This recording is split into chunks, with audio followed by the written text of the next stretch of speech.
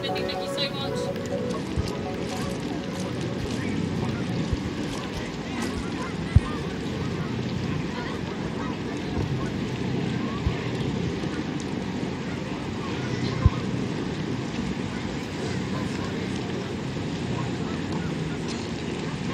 And thank you to Camilla. I'm joining Catherine here in the commentary box, and we're at the start line for the Diamond Jubilee Challenge Cup. So special. They've made it through to this Sunday, the finals day at Henley. I can't tell you enough how big this day is in the rowing world. It's a huge moment, and we're looking there at the Clares Court crew on the Berkshire station. Just sitting relaxed, Catherine. We've got a few more minutes till about to go, and as we stare down the course, looking at the Redwood Scullers there, very calm seas. I think we're very calm, we're very relaxed here in the commentary box. Sitting in that start line, although it looks calm, hearts will be pounding, and they'll be, you know, even to qualify for this event is so competitive. So to make it to this finals day, it's a big, big thing for both of these crews. So they've got 2,112 metres waiting for them ahead, and then the champions declared. So this is down to them now. When I see that you are both straight and ready, I will start. They move to the front stops. Start stroke from powerful position. Square their blades as we join the start of the Diamond Jubilee Junior Women's Quads. Clares Court School on the Berkshire station, the top of your screen. Redwood Scullers USA on the Buckinghamshire station on the bottom of your screen. And off they go. Always punchy, always fast in these quads, Catherine. I know, I love watching quad starts. You know, these are boats that are almost the same speed as the eights, but you know, they're half the sort of size and length, and obviously half the numbers of athletes. So you get up to speed really quickly, and it's 8 blades flashing through the water at speed. Beautiful start from both crews right here. Also steering, always an issue, Cox's boats. You've got to have one of those athletes will have a sort of steering wire attached to their foot. They've got one bit of their brain attached to the steering, the rest of it powering down this course. Great start from both boats, they're looking level. This is it. This is what the entire season has really built towards, this moment right now, and the crews are neck and neck coming off the end of the island. Staying in your boat, stay calm. You're not looking across right now, are you? There's always someone having a little sneaky look, isn't there? We used to maybe do that. But no, I mean, in theory, it's still so early in the race. You want to just get that rhythm right. You know, that we've got there in the stroke, so you just want to settle the rhythm down. It's still coming out of that fast, high rate level. But you're going to come into that rhythm that will take you down the length of the course now. This is a close-up of Clares Court, their local Maidenhead club from just further up the river. Done an incredible job to get to this point here, and really nice start from them as well. Nice rhythm. Nice, really good start there. Great shot of them. Great from the side. Both crews very horizontal. You know, the rowing stroke's a horizontal thing. You put a blade in, you push flat. You don't always want to see your shoulders lifting or anything lifting up. And oh, lovely shot there of Clares Court. Led really well there by Rebecca Don in the stroke seat.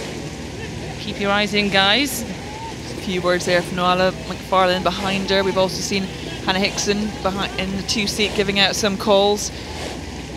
Jemima Don in the bow seat just keeping it sensible, keeping it level. Here we've got close up of Redwood Scullers. They've come over from USA, and they've done an incredible job this week as well. Redwood Scullers, the crew to beat. They have come across all the way from the west coast. If you're joining us, hello. Based there in the San Francisco Bay, and they're an open club, a community club. Anyone can come and join, and they have absolutely dominated the rowing scene in America this season, and they've come across here to really add a cherry on the top of it, I think, Catherine. Yeah, it's wonderful to see them here. We say that, you know, this is sort of a local club in Clares Court with an international sort of visitor coming in from Redwood Scullers, and it just makes for fantastic racing. Both boats incredibly well drilled, really beautiful sculling from both young women crews, and I mean, they're actually coming together a bit closer than they should be with steering. But again, you know, it's a long race, this one, and they just need to settle in. Look, as we were talking about, a little glance across, just checking where they are. You never want to lose contact with any crew at this point. Just keeping an eye on where the opposition is. This hurts. They are, you know, a minute into this race. They look so calm and so relaxed, but their lungs are absolutely burning. They've got to stick with this race. It's a long way. It's not terrible tailwind today. It's almost a bit crosswind coming across from the Buckinghamshire station. So, you know, you've got a race on your hands. If you can stick with that crew in front of you, and they really have, Catherine. Yeah, that's a really good move actually, because I think we thought Redwood Scullers was moving out in them again. Very, very classy crew coming over with the USA here. But Clare's Court has matched it, and they're seeing that. Now, this is I love this angle from quads as well. You can just see the timing, you can see how low the shoulders are, you can see the arm movement coming together. And again, just looking at that blade work, the handles should be matched. They come apart slightly, but you know, the really top quads, you'll just see hardly difference between athlete to athlete down that boat. Your top tips for running in a quad, Catherine? You've done a few of them in your time? Hold on tight. I mean, I do think it's a fabulous boat. It's fast and it's feisty. But you know, I did spend the first few years probably doing it a little bit nervous of a lot. It feels like a lot could go wrong, but these young women are showing us how it's done. Leela Hen, Georgia Hutchinson, Mina Barr, Caroline Phipps there. We see a great shot of them, and then now from above, their crews are overlapping. They're still both in this race. Yeah, this is, I mean, as a spectator, this is exactly what you want to see. To be honest, as an athlete, you would rather be somewhere kind of far apart from your position. But, you know, this is exactly what finals day is for. These are two boats. We know what this race means to both these crews. Like you said, this is the end point of a very long season. And this is a big title. The Henley Royal Regatta title is one you want to win. I mean, look at this, nothing between these two crews. This is fabulous sculling. I think Clare's Court made a move. They've made a move and they pulled a seat back. You're looking at crew here on the top of your screen. They're both in white boats. At the top of your screen is Clare's Court. They are giant killers. They've come here and they've overturned crews, the Shiplake, the Holders, they've overturned crews that they almost weren't meant to. And they're here on finals day, neck and neck, coming through Remington Club. Yeah, this is the Diamond Jubilee Challenge Cup. Now, clues in the title, it was named around the Diamond Jubilee, which is 10 years ago now, so the event's been here since 2012. So it's the anniversary of this event, and it is just, I think we've just seen sort of junior sculling just get better and better every time we see this event coming in. So it really is. You do see some brilliant young women in their own right, but they have got, you know, they've got an amazing future ahead of them in this sport as well. Now both crews are looking at each other because they're side by side. This is it, guys. Who is going to pull it out? Who's going to hold on to this? I think Redwood have sneaked out a seat or two from that angle. This is also what winds me up about this sport. It's always so hard to tell until you're directly opposite the crews. It's really hard to predict what crew's doing what. So I think what's impressive, it sounds like Redwood has still got that slight lead, but my goodness, it's still enough of the course that anything could happen. These are young athletes. We're looking at rowers that are 15, 16, 17, 18, and look at the rowing they're bringing. Look at that talent, look at that skill they're bringing to this Henley course today. It is so impressive, and it is neck and neck.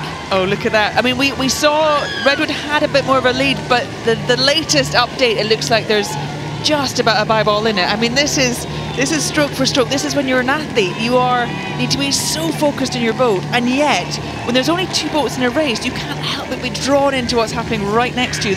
Normally we're used to six-lane racing. There's other boats to distract you or to focus on. Here, it's just you and your opposition, and I think that could be Clare's Court moving out a little bit from this angle. What a move. This is so impressive. It's very hard when you're one-on-one to be losing and come through another crew, and that is the grit and determination and maybe a bit of confidence building through the regatta for this Clare's Court School. A little look across there from Rebecca Don's stroke of the Clare's Court School. Have we got it? Are we doing it? That looks like a decisive move from here. There's still enough of the course for things to change again, but that's the first time we've really seen Clare's Court come through and take the lead. Strong. Now remember, they are a local club. They are going to feel the roar of these supporters right next to them. And for both crews, it's very, very rare to be so close to a crowd. I mean, you can see the numbers on the banks this afternoon now. It is fabulous to be in part of this environment.